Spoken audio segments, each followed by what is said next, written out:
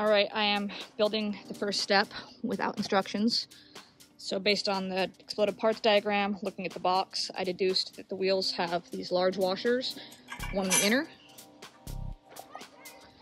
Then the actual wheel goes on. Doesn't matter, it's non-directional.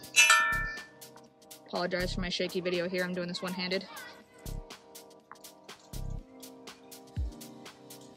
This goes on, and your cotter pin slides through. Then you bend the end of your cotter pin back. I'll show you in the picture what that looks like at the end.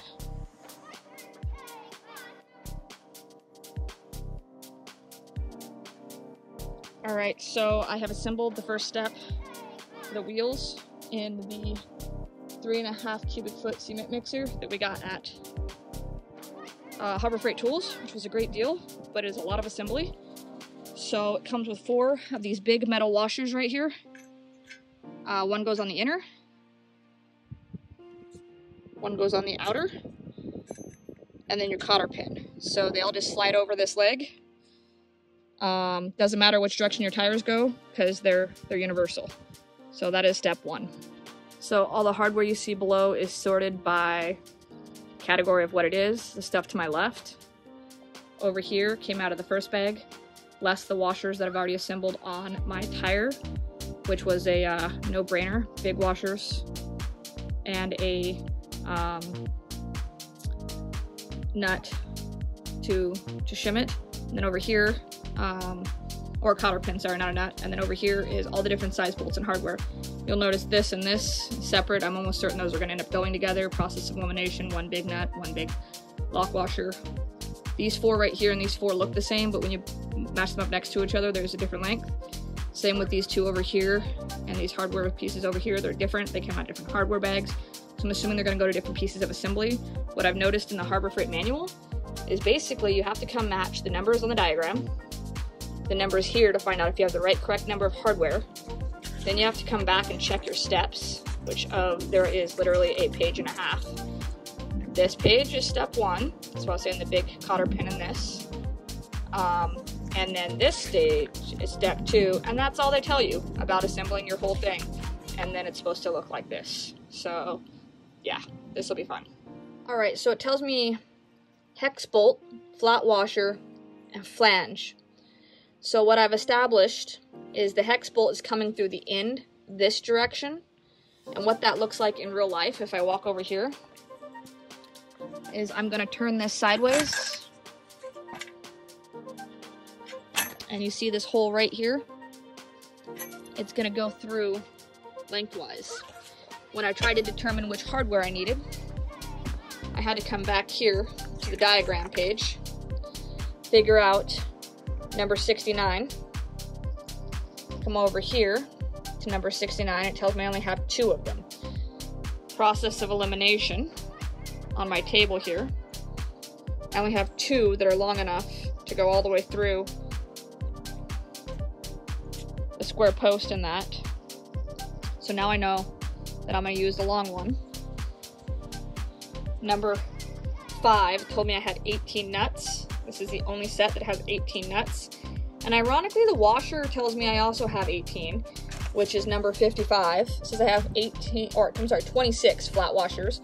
And when you look at this table, there is not 26 of any one washer. All I can conclude is they don't care what flat washers go where, with the exception of the large ones over here. I'm assuming that these ones and these ones are interchangeable. These are lock washers, so there's a difference. And then these ones over here are also flat washers, as well as these. These are almost the exact same diameter as these ones, but they're incredibly thin as far as like the thickness of the metal, but the diameter of the bolt hole is the same. So it says, since says I have 26 of them, I'm gonna go ahead and use these, and fingers crossed I get it right. Again, based on process of elimination, it told me I'm gonna need 4 bolts, number 70. It says there's 4 of them. There's 4 of these long ones, 4 flat washers, and 4 of the hex head nuts. So I'm gonna use those to mount the frame. I'll walk over here and show you those 2 long bolts. Went through right here, just like I thought they would, and tightened up. These are loose, not lined up yet. Obviously, that's where my next 4 are gonna go, 2 here, 2 there. And that will complete step one of assembling the frame, which is really a lot more like step 3, 4, and 5, because we got the wheels with the washer on either side with the cotter pins, which was super simple. It does tell you to lay it down flat to do this. As you notice, it's laying on my grass. Pretty much building this as one person. My husband is popping in and out, handing me tools, but it is not a 2-person assembly yet. Although when I unboxed it, just to kind of get this out of order, we did use a 2-person lift to get the drum and the motor pieces out. Sorry about the out of focus, but we did use a 2-person lift there so as to not hurt our back. And you can see the box is just chilling on the side of my deck there. So, first step, air. There's 4 of these bolts, which are slightly longer than these bolts. I'll show you by putting them next to each other. See, they're a couple threads shorter, so I thought these shorter ones would be the ones I wanted. And I went over here and I fed it from the bottom up so that I could put the nut in on by hand, but as you can see, we're all the way in and we have nowhere to thread, so I'm gonna grab those longer ones and get these mounted. All right, so we've got this assembly built, and my husband got out our tool set because it does not come with any. He's got a 14mm socket on the head and a 12mm wrench on the back side holding it. So we're tightening all these down before we move on to the next step, because we only got them hand tight in the assembly process. To lower this drum in, and these pieces just slot inside this stand to line up the bolt holes. So you definitely want 2 people for this, because these are moving pieces right here. They rotate around, they're loose until you slide them in here. So we're on step 8 here, and we just dropped this in the support bracket, which I showed you a picture of what that looks like. And step 9 is bolting it into place. It says we're gonna use the hex bolt 71, flat washers 55, and nuts 5. So we've been 55 and 5 are the same ones I've been using. So it's these smaller, flatter, these ones here too. But it says there's 2 of the 71 when I come back here to the diagram and look at how many I'm supposed to have. The one thing that I do think is interesting is it does show that they're the 60mm. They're slightly shorter than the rest. And looking over here, these 4 appear to be the same length. So they're the only ones that are long enough left to go through the frame. The other 4 I used for the bottom of the frame. So I'll use 2 of these to build this next section. And that'll be 1 bolt there and 1 bolt there when we're done. So we have now bolted down the bottom drum using 2 of those 4 bolts that I said were the same length, but they are the slightly shorter variation. The parts diagram obviously is slightly wrong, but if you look at the bolts down here, the reason those ones had to be slightly longer than these ones up here is because this piece slides inside this pole, the notched piece for it to mount, and this one at the bottom actually slides over this pole, as you can see. And so it's just a little bit thicker diameter on the metal. So the longer bolts to the bottom, shorter bolts here, and they're both fairly long. So we were trying to figure out how to mount this, and Dennis said, question, does it matter where the notch is? And I said, probably does. So we lined up the notch, and the both holes didn't line up, so then we spun it, and it locked into place on its own, and then we were able to figure out that based on the parts diagram, we're using a spring washer, then the flat washer to go through here, and these are a threaded hole. So we may or may not need the nut because those look to be threaded, and if those are threaded, we won't need a nut at the end. Alright, so we're mounting the control plate arm, step 11, 12, 13. And process of elimination again on the hardware. So what I've come up with is it's the long bolt that's got the 1 3M nut and the 2 larger washers. They're gonna come through here. This spring just sits in here that will slide over here onto the end of this pole, and we're gonna hand tighten it enough to where we can still move this barrel, because that's going to be the handle that'll let us dump out the cement. Okay, I couldn't get a video of this, but I tried, I couldn't get a video because it took 2 of us. But what you see right here is a spring that sits up in this handle. Come back out a little bit further, you'll see it's a handle. And the whole point for it is that if you pull down, you can then dump this once this top is on the cement. But it took 2 of us because we had to push down to get the spring to stay in, to line up this big bolt and nut to get it through. And now we're gonna tighten it up just to where it's snug with a 17mm wrench on this lock washer over here on this side. And I'll get a wrench on that end to hold it still. So luckily I had some gasket maker on hand, because on step 4 in Keen, it says to use the gasket sealer not included to stick the rubber gasket to the upper drum and make sure that the holes both align. So, dun dun dun, it comes with this rubber seal, so I'm gonna stick a thin layer of gasket sealer on this side, and I'm also gonna put a thin layer on the top. Then we're gonna stretch this bad boy around and make sure all the holes line up before we bolt the top and the bottom together. I should also say process of elimination for bolting the top and bottom together. I'm gonna use these short bolts based on the fact that this is very thin, top and bottom, and it fits through here widthwise. That means that I'll use these ones, and I'll use these washers, because it's 6, there's 6 washers. I've got 6 of these, I actually got 7. So that'll get me my drums mounted together. So we assembled the drum. It's tilted right now, so, because I got the lever tilted so I can get to the blades on the inside, but we assembled the drum, and one thing it doesn't say anywhere in the instructions is these 2 arrows have to match up with that arrow in order for the next step, which is putting your blades in, to actually line up the bolt holes up top and the bolt holes in the bottom. So, really obnoxious lack of directions. Thanks for another YouTube video and just playing with some things. We figured it out. But this blade is going to mount just like this.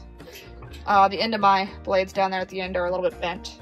They came that way, so it also says to use gasket sealers around the holes, so that you get a watertight seal, and also you're not throwing cement at your motor, which will eventually mount over here. Should also mention that these are the larger bolts and washers for the paddle blade. So the nut and bolts on the bottom, it gets a bolt on the bottom going out. When you come to the inside, trying to figure out the paddles.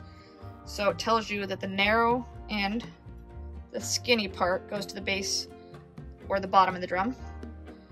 And then the wider paddle comes up top here, and then it's meant to spin clockwise, I think it says in the video, or in the instructions, which, honestly, this might have been part of the hardest part of this whole assembly.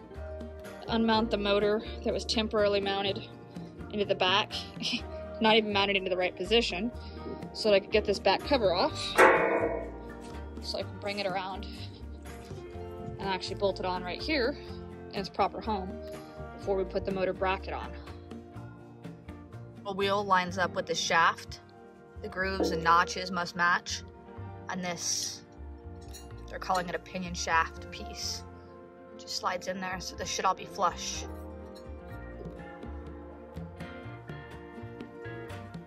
Alright, so here's a picture. I had to flip this platform around. I initially thought it went up, but then when I was looking at the manual, at the exploded parts diagram, because there's nothing in here that shows you the motor assembly, the exploded parts diagram shows this bracket having like the little metal welds and the raised lip facing up. So that was the indicator that I had it on upside down.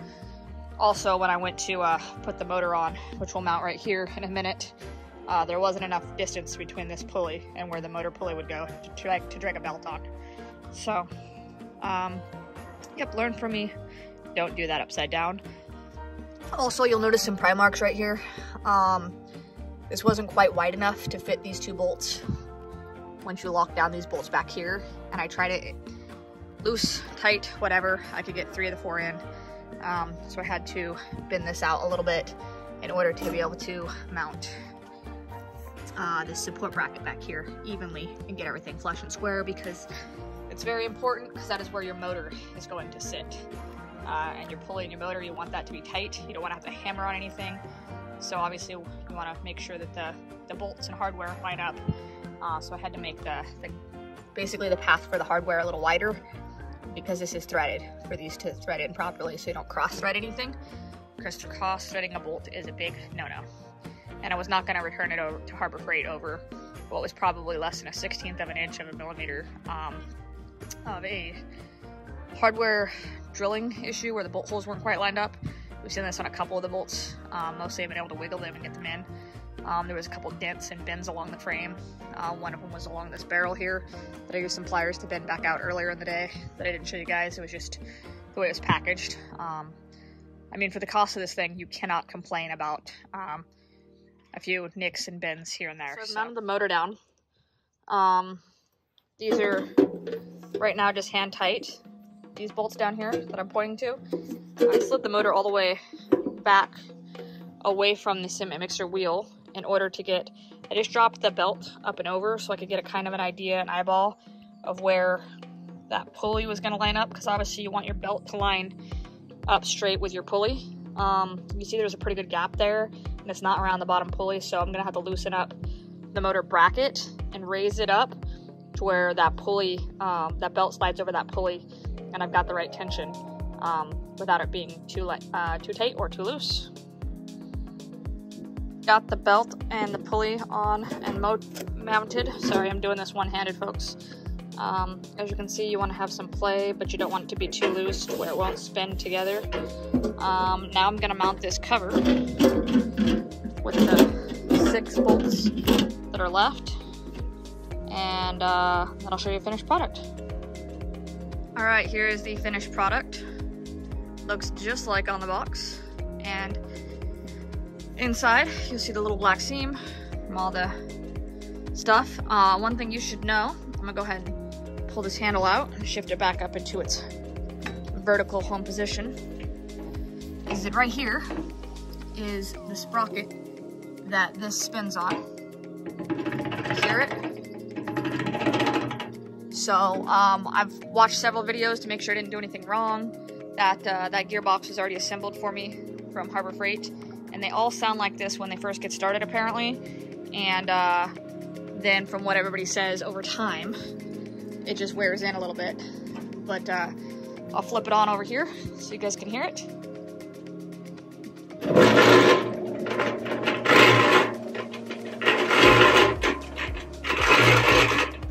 But that is what it looks like and sounds like. And it's just the give you a back view.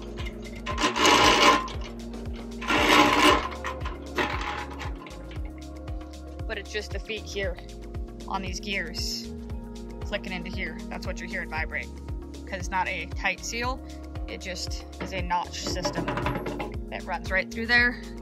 They get in nice and tight. Trying to show you those little teeth in the sprockets there, kind of like a bicycle sprocket, kick up in there. So all in all, probably took me about 2.5 hours to assemble this. My husband and my son came out for some of the heavy lifts.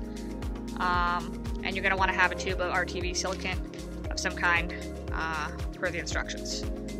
I used 10mm wrenches, 12mm wrenches, and 14mm wrenches and sockets throughout this, so you're going to want your own tool set. As you can see, I got mine laid out here.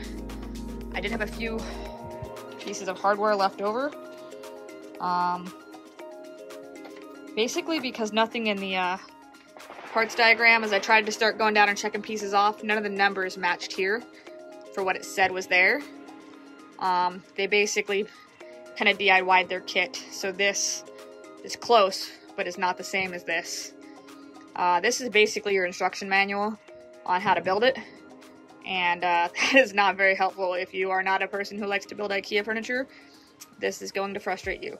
If you enjoy a challenge, and I do, then a couple hours of work and you'll have yourself a nice cement mixer.